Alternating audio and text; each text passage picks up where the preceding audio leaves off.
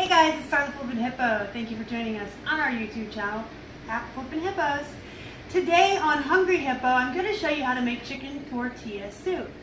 You're going to need boneless, skinless chicken breasts, tomatoes and green chilies, black beans, enchilada sauce, corn, and chicken broth. As you can see here in the crock pot, my chicken has already been prepared. I put about 1 pound to 1.5 pounds of boneless, skinless chicken breasts in the crock pot. They can be frozen even, they don't have to be thawed out. And I add 1 to 2 tablespoons of my taco seasoning.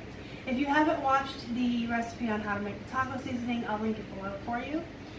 So I put the chicken breast and the taco seasoning in the crock pot and I cook it for 6 to 8 hours over low.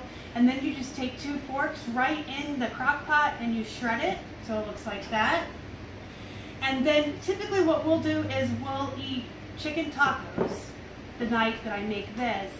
And then the next day I use the leftover chicken for my soup. So you get more than one meal out of this. You get chicken taco night and then you get chicken tortilla soup.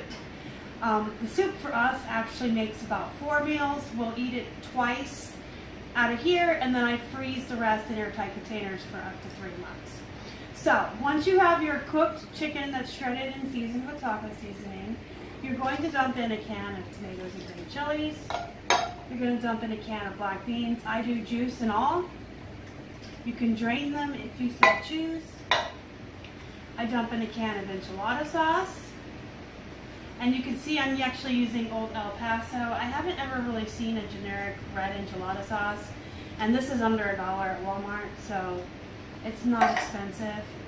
And the recipe calls for 1 pound of corn. You can see I have a 2-pound bag. It was cheaper to buy it in bulk. So I'm going to use about half of the bag, and then I'll refreeze the other half for a future recipe. So I'll just kind of guesstimate. If you're not good at guesstimating, just buy a 1-pound bag. And then from here, what you do is you fill your crock pot up to the rim with chicken broth.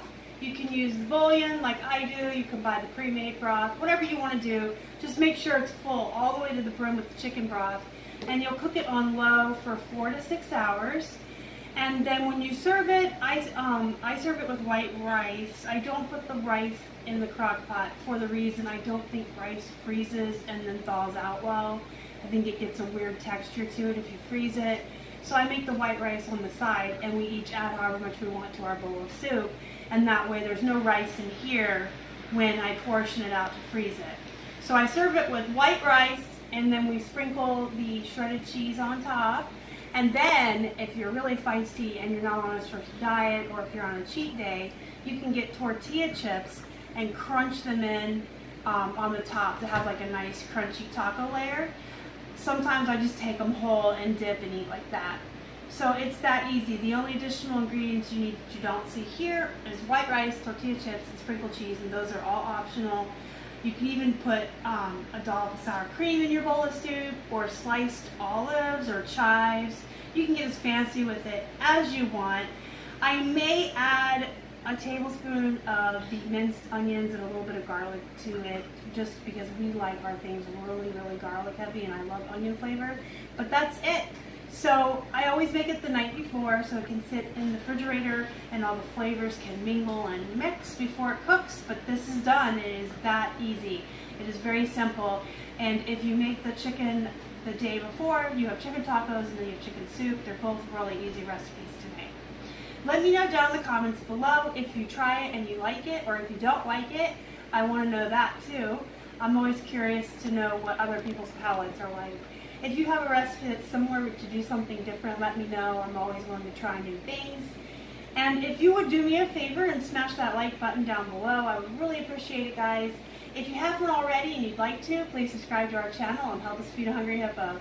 You can find us on Instagram, Facebook, and Twitter. We're at Flippin Hippos. Until next time, you guys have a good night.